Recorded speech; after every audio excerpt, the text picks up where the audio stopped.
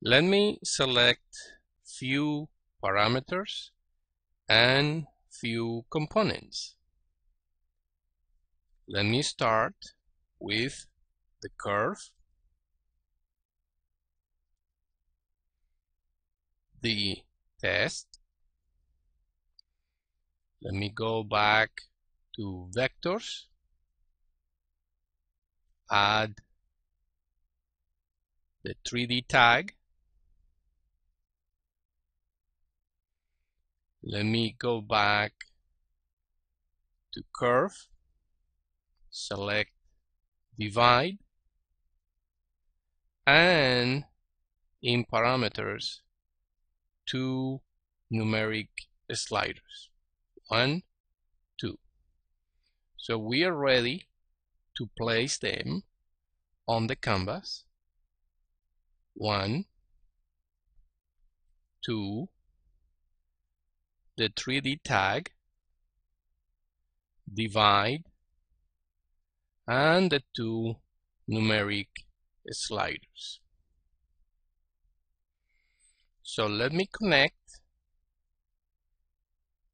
the curve and right-click to select the circle. Now let me connect all these points to the 3D tag. I would like to add something like A, B, C. That will be my letter. So I want to connect this one to T.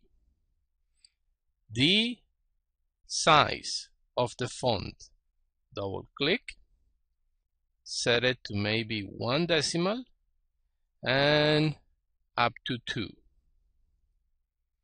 Hit OK, connect, and now we can increase or decrease the size of the font.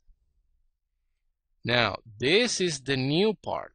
This is the best part, right? I want you to set this one to integers and maybe up to 8, from 0 to 8. We connect this one to J, and I want you to see what happens as I start moving this slider. I like 5, center. So now you have all these possibilities at your fingertips. Don't forget also that if you right click, you also have all those options right there. Okay? I hope you like this new addition to the 3D tag.